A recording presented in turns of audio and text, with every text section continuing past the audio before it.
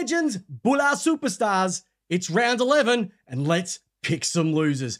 And those losers are kicking off tonight at Marvel Stadium, 7:30 p.m. It is going to be a belter of a round of footy and a belter of a game. Western Bulldogs, Sydney Swans. It is the 2016 Premiership all tied up again. Two teams at their powers at the moment. The Western Bulldogs we thought were absolutely cooked, and the Sydney Swans can do no wrong whatsoever. Now, if this game was at the MCG, I would go Sydney. If this game was at the SCG, I would go Sydney. But because this game is being played at Marvel Stadium, the fast deck that the doggies love to dominate at, I am going with the Western Bulldogs to cause a little bit of an upset at their home ground tonight, meaning the Sydney Swans will be the loser for only the second time this year. And who would have thought that Sydney would have their only loss against Richmond? Who would have thunk?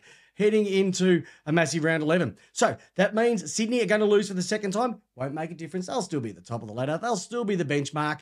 But I just think the Western Bulldogs, Bevo's let them out of the cage and they are barking and howling at the moon, and they'll be howling a beautiful W tonight. So Sydney, second loss for them coming up. Right, Friday, the 8:10 p.m. game, Optus Stadium. What an absolute corker this is going to be as well. Fremantle versus Collingwood. Fremantle have been a little bit up and down recently, but I will say something. Their midfield is firing a little bit nicely, and we know what Collingwood are doing to virtually everybody they play at the moment.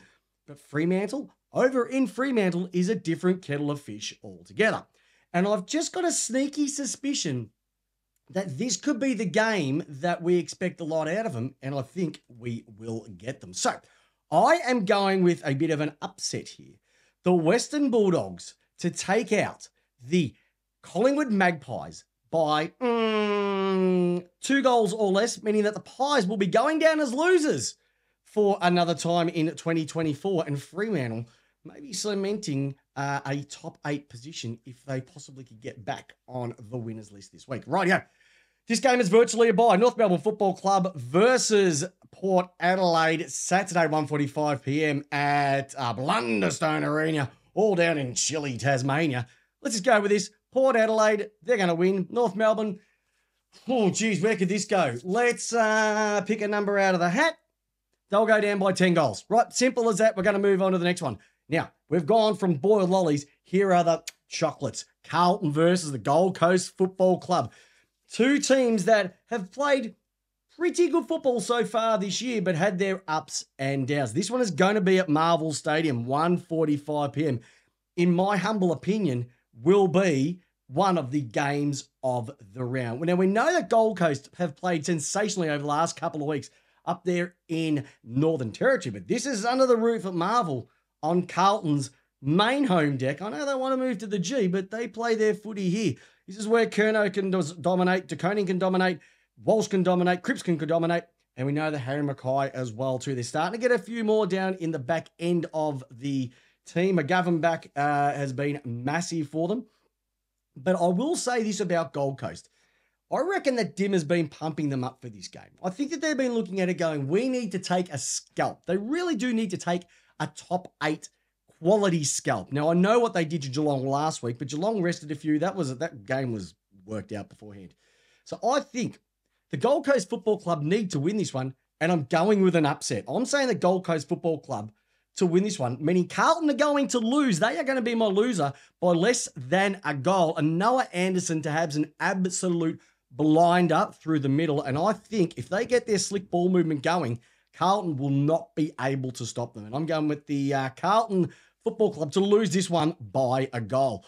Rightio. Here's another cracker of a game. 4:35. It's almost a sweet spot of AFL football these days. You know which game I'm talking about. I'm talking about the Geelong Football Club. I'm talking about the GWS Giants battling it out there at Cardinia Park, or otherwise known as GMHBA Stadium. We know what happened. The GWS got beaten beautifully by the Western Bulldogs last week. Geelong got absolutely dominated by the Western Bulldogs last week. Two teams who have been in relatively poor form over the last month or so. So, who do we go with? Do we go with the GWS that we know and expect? Or do we go with Geelong, who really play a different brand of football when they are down at their home deck down there at Sleepy Hollow. Well, how about I go with my second upset for this weekend? Geelong, you're going to lose again this week. I just think that I don't trust you at the moment. And it's been really strange to say that because I know that you're getting quite a few back. Cameron will be back. You're looking at Hawkins being back as well too. But I just like what GWS are doing. Yeah, they've had a bit of a lull, but if they get back their early season form, they will obviously take this one out. And we saw a couple of weeks ago what Port did to Geelong down there as well too. So I'm saying Geelong are going to lose this one. And this is going to be another game by less than a goal. And don't be surprised if Toby Green has one of those games that nobody saw coming and kicks an absolute bag. And when I talk a bag, I'm talking 6. Probably maybe that a 4 to 5 range, I'd say. But yeah, Geelong to lose this one against the Giants. All right, dream time at the G, 7:40 p.m. at the MCG. We know this is the traditional one between Richmond and Essendon. Normally, they've been great games.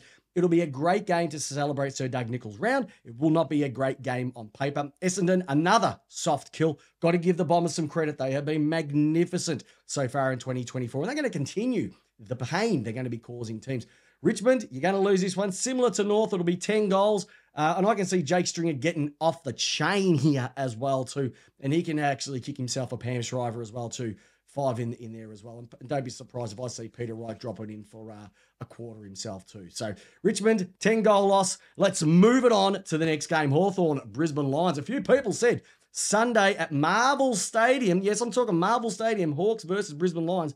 I don't think I've ever had that combination ever in the 7 years that we've been doing this at Tipped Out. Brisbane Lions, great soft kill against Richmond last week. Hawthorn absolutely blew it against Port Adelaide, and they'll be hungry for more. Could they do it 2 weeks in a row? I don't think so. I think the quality under the deck at Marvel, Brisbane should be just way too good for them. I think their forwards, if they are on fire, will beat Hawthorn's forwards. And I think if they're backline fire as well too, it's going to be a little bit difficult for Hawthorn to be able to. I'm really looking forward to them two midfields belting the living suitcases out of each other as well too. Newcombe versus Neil will be an absolute ripper to watch. And Josh Weddle, you are an absolute gun as well too. But I'm going Hawthorn to lose this one. I don't think it's going to be as big as most people think. I'll probably go no more than probably 4 goals for the Hawks to lose this one. But it could be 8. Don't be surprised if they do get over the line. That's the only one I can see it actually happening. Rightio. Sunday, 3:20 p.m. at the MCG, Melbourne versus St Kilda. Melbourne, absolutely putrid. My team, boys, shocking last week against West Coast. Disgraceful, even. St Kilda, I don't know what you're doing. I don't know what Ross is doing with you. But you are pretty ugly to watch as well, too. So you've got 2 teams that were extremely putrid last week coming up against each other. So who's the trust factor with? I'll have to go with Melbourne to have the trust factor only because it is at the MCG. And when they do play at the G, they play a different brand of football. So I'm going with St Kilda to lose this one. I can probably see this one being 6 goals if they do decide to really pull their finger out. You're going to get Langdon back. They are getting Van Rooyen back as well too. So that's going to add a little bit more firepower and run that the D's needed, which they didn't have last week. Please move Petty to the back line now that Jake Lever's not there. Otherwise, I can see Tomlinson coming in and St Kilda. I just think it's going to be another week of misery for you. All right, last game of the weekend. And I don't think it's going to be a bad one. If the West Coast Eagles versus Adelaide, 4:40 p.m. at the Adelaide Oval, is anything that I expect from the 2 teams from last week. Adelaide were really, really good against Collingwood. Really stiff to lose it. These things happen. West Coast can't fault what they did. They destroyed my mob. They destroyed the Ds. And if that West Coast Eagles team turns up to Adelaide, I would actually say watch out Adelaide. But once again, the trust factor and the history is just not there at the moment. They played out of their skins last week, and I don't think Melbourne could have played any worse. Thus, not giving them the credit that they deserve. They were sensational. But I think Adelaide, they know they need to win this one to keep their chances of playing finals alive. So that means West Coast are going to go down.